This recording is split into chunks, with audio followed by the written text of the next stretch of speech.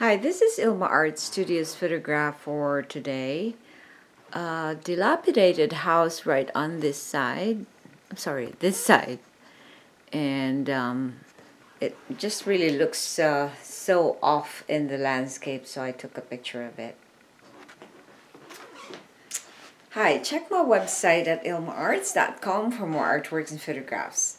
Today, I'd like to share 1 John 4 verses 20 and 21. It says, if someone says, I love God, but hates a fellow believer, that person is a liar. Those who love God must also love their fellow believers. Here's my poem. When you love God. When you love God, you will follow His will. When you love God, you will learn to be still. When you love God, you will love your neighbors. When you love God, you will respect and not force. When you love God, there is peace in your life. When you love God, you will live under His light. When you love God, you will live in His truth. When you love God, you will allow His words to take root. Here's my essay. Most Christians think that they love God, but a few of them do not really manifest that love in their relationship with others. Since we cannot see God, how can we show that we mean what we declare? Loving is not just saying or committing to Jesus in one day. It means that we are submitting ourselves to follow through that promise we made all of our lives. The Bible says that if we say that we love God and yet hate someone, we are called liars. He requires us to love others if we claim that we love Him. We must manifest this love in the physical realm by showing it to one another. Prayer. Lord, help me to constantly love you through others. Reflection. What happens when you claim you love God and yet are mean to others? Well, first you get confused.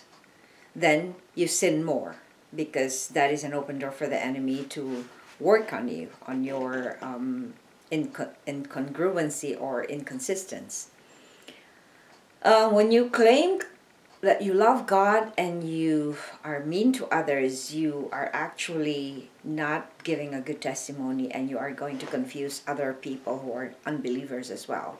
They wouldn't want to have any part of your Christianity if you are doing otherwise than what you say.